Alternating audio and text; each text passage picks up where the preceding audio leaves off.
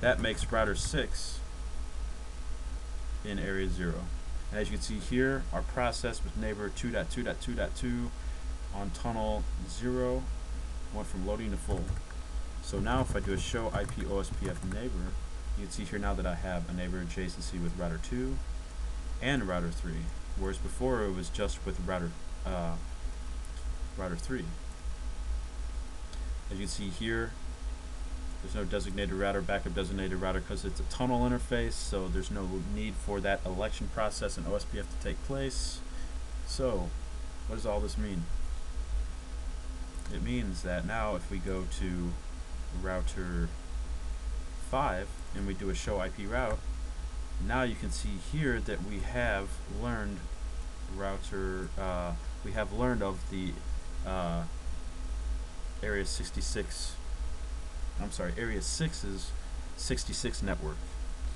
So from router 5, let's just do this on router 6. If we try to do the same ping that we did before, target IP is 555.5.5.5. Repeat count's 10. We're going to source the echo requests from 66.6.6.6, and as you can see now, I have full IP reachability.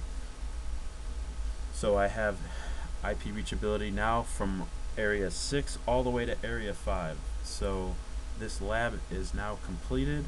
The things to remember here is what we did with the lower example, from area 6 to area 0. We pretty much ran a GRE tunnel through area 236. Okay, that tunnel, we had that IP range specific to the tunnel that we had to advertise into area 0. And we advertised it in area 0 on router 2 and router 6. And then when that came up, router 6 and router 2 established a neighbor adjacency within area 0. And then router 2 was then able to propagate all the routes from area 6 via area 0, via area 145 to area 5. So now, as you can see here, we have full IP reachability. If we go to router 5 and do a source ping here, target's going to be 66.6.6.6. P count's going to be 10. Extended commands yes. Source is going to be 55.5.5.5. And as you can see, our ping is successful, and we have full IP reachability. So again, we went through here. We did the virtual links on the top from area 5 through area 145 to area 0 on router 1. Again, with the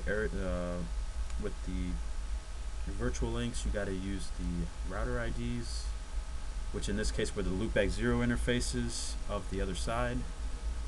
To establish the adjacency, again, that area, the virtual link has to be on both sides, pointing pretty much towards each other.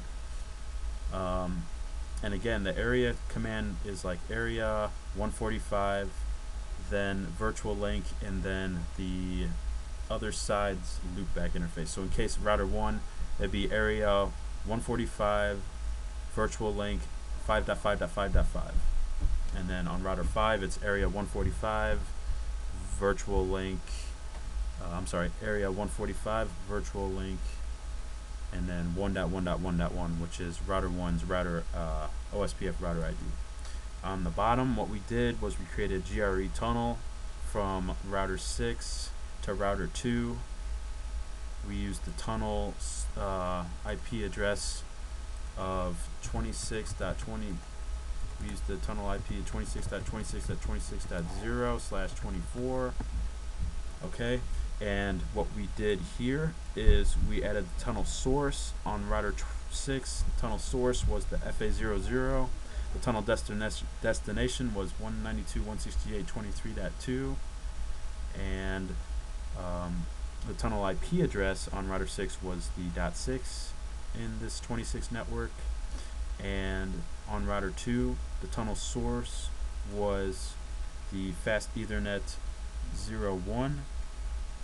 The tunnel destination was the 192.168.36.6 IP, which is this guy right here on router 6, because those both are learned via area 236, remember, from router 6 and router 2. The tunnel IP address on router 2 was the .2 in the 26 network. And then the last thing we had to do, remember, is we extended area 0 to router 6. So we put router 2, we put the network statement of the tunnel network, which is 26.26.26.0. We put that whole subnet range into area 0. And then we went on to on the router 6, and we added the network statement there, 26.26.26.0/24, and we put it also into area 0. And then we ended with sourcing, doing a couple of source pings, and we saw now that we have full IP reachability through our network. So I hope you guys have enjoyed this video. I know this one was a little long, but we got a lot of good information out of this, a lot of stuff, the key points that we have to remember, and who knows what they're going to throw at you on your tests, so might as well be prepared for everything. So I hope you guys have enjoyed these videos, and I hope you'll be with me for the next OSPF lab. Maybe we'll go through some external summarization.